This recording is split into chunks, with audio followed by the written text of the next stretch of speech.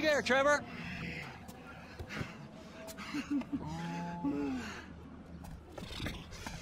Hey there, Wade. Did you meet Deborah? Interesting lady. I should probably go say hi. I wouldn't. Why not? Let's go get in the car, all right? Let's go have the time of our lives.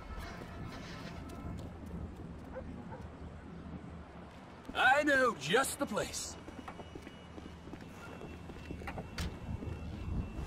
I could run in and get Floyd and Deborah.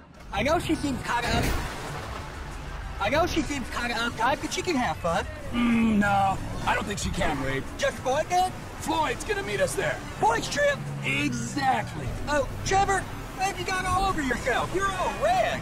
You got syrup? Yeah! Syrup. Accidents. We've all been there. We sure have, but it don't taste like syrup. Don't taste me, all right? Just no licking. Okay. Hey, you remember when we met? Sure. Last year. I was on the way to the gathering with Daisy Bell and Kush Kronick And you stopped in Sandy Shores to get lit, and you met a dealer, and he looked after you when your friends had abandoned you. That was weird, wasn't it? The last time I saw them, it was with you, driving out to a quarry, and then they just disappeared. Poof, right? I mean, they were gone. Some friends, right? And now Cousin Deborah don't want you around. I mean, there's a pattern here. The Congo did get messy. The pattern is you can't rely on anyone except me. Here we are. What do you think? So, this is where Floyd is going to meet us at strip club? Oh, yeah. I don't like him. He's a real homebody. He loves that apartment. Interestingly, you and me, we got a new home. Where? Here.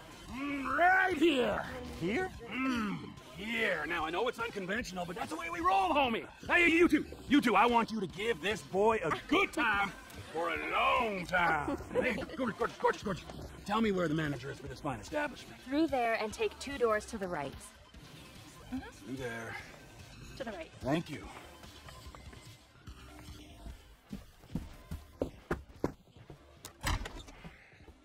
Amigo! Prepare to meet your new partner.